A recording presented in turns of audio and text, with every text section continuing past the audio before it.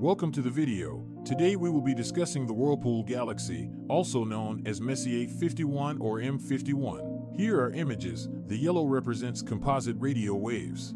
The Whirlpool Galaxy was the first galaxies to have its rotation curve measured, confirming the existence of dark matter. Scientists believe that this galaxy possesses an enormous halo of dark matter that constitutes the majority of its mass, though no visible. With a total mass of around 160 billion times that of the Sun, the Whirlpool Galaxy is primarily comprised of dark matter. The Whirlpool Galaxy has been classified as several types of galaxies, including an SC spiral galaxy with loosely wound arms and a small bulge, a grand design spiral galaxy, and a Seyfert galaxy.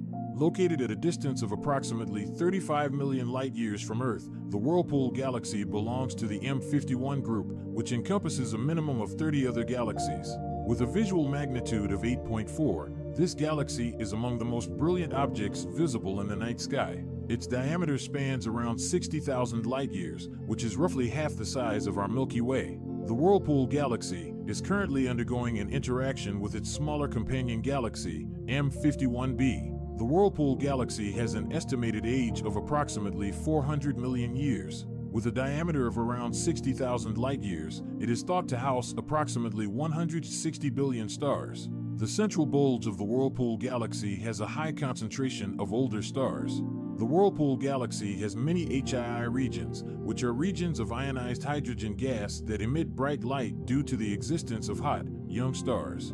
This galaxy has a high rate of star formation, with approximately one new star being born each year. This galaxy also houses numerous globular clusters, densely packed groups of stars that orbit a core. In addition to its striking spiral arms, the Whirlpool Galaxy has a faint and extended disk surrounding it, which holds an abundance of gas and dust. The galaxy's disk is tilted at an angle of approximately 20 degrees relative to our line of sight, creating an oval shape. Thank you for watching.